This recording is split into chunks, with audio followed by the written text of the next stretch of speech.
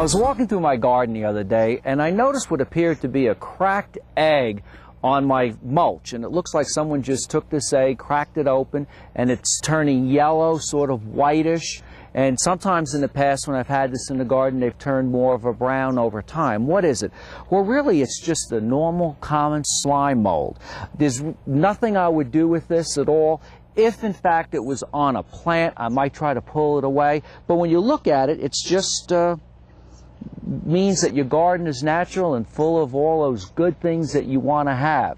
Fungi, bacteria, insects, and everything. So I really wouldn't treat it. If you really didn't want it, use 1 part Clorox to 10 parts water and spray it.